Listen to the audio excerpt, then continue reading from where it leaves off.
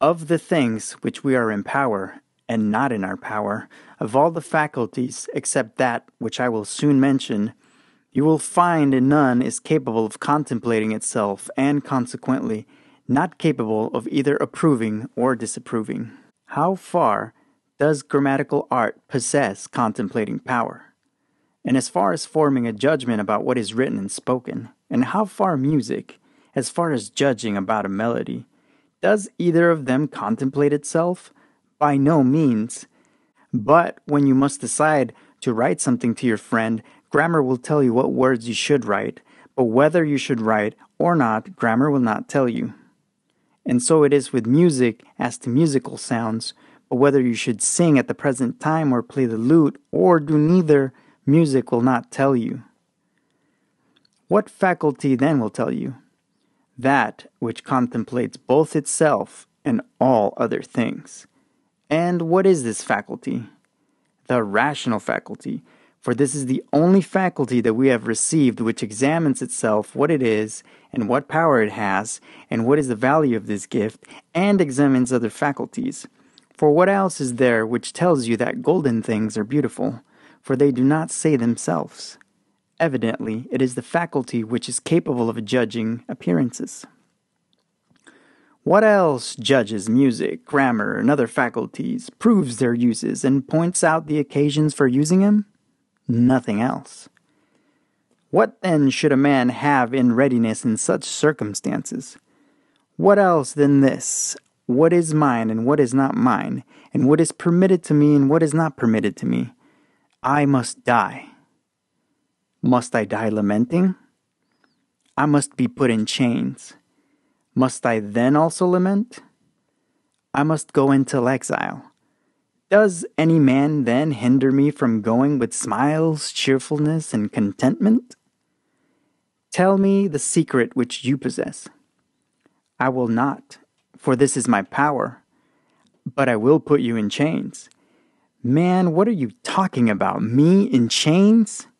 You may fetter my leg, but my will, not even Zeus himself can overpower.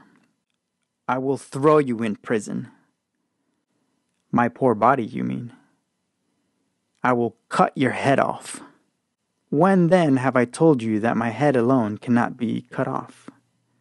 These are the things which philosophers should meditate on, which they should write about daily, which they should exercise themselves. What then did Agrippinus say? He said, I am not a hindrance to myself. When it was reported to him that his trial was going on to the Senate, he said, I hope it may turn out well, but it is the 5th hour of the day. This was the time when he was used to exercise himself and take a cold bath. Let us go take our exercise. After he had taken his exercise, one comes out and tells him, You have been condemned. To banishment, he replies, or to death. To banishment. What about my property? It is not taken from you. Let us go to Arisia then, he said, and dine. Overall, what I get from this passage is the brain capable of judging itself? Of course it is. That's what habit is. That's what psychology is. Psychology is the attempt to understand behaviors. And the brain wiring now is the new science behind the psychology. So the psychology was the guidebook, as neurology is the direct electrician, technical, mechanical functioning of the brain. And so it's not far-fetched to say that a person can analyze themselves. They can psychodive onto themselves. I have done that plenty of times myself and discovered some deep things. I mean, some not so good that bring me shame and guilt, and some really great that make me feel like I'm a valuable human and that I matter, that I have value and that can contribute to society. So it's with these differences in analyzing your mind and analyzing what you're capable of doing, but more than just your output. You gotta understand there's more to the world than just the output that you can do, more than the economic gain you can give some company or some individual. What he's arguing is,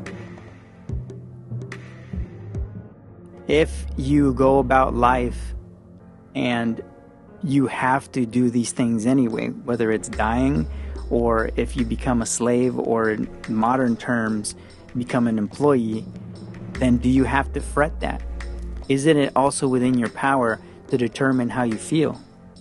That's the question behind positive psychology. It's like you can create a good output and a good viewpoint and be optimistic, even if things aren't optimistic.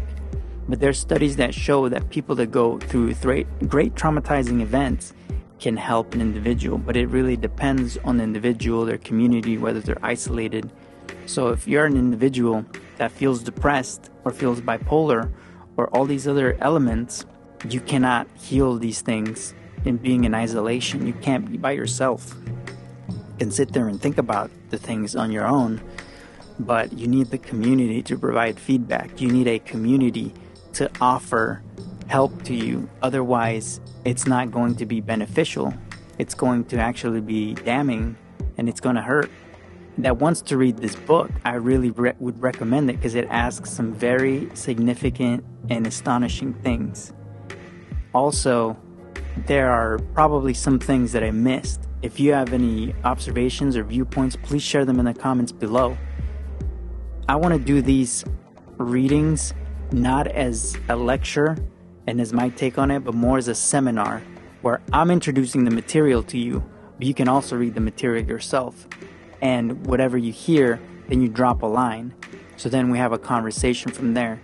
Preferably one or two threads, but I know that with YouTube comments, it'll be sporadic. So however it works out, having the seminar is a really important part of having a discourse, just like the Greek times, just like Epictetus had in his time. He didn't just come up with these ideas himself. He seminared with other great people that were forgotten in history. Some people that even gave him the idea to examine the brain and the mind, but he's calling it a faculty. Because at the time, I don't think they were aware of the organs necessarily. And so that's what I want to do with these readings, a seminar about these projects in the same fashion that I learned from my college. So thank you for watching. Please like, share, and contribute to the conversation. I'll see you in the next one.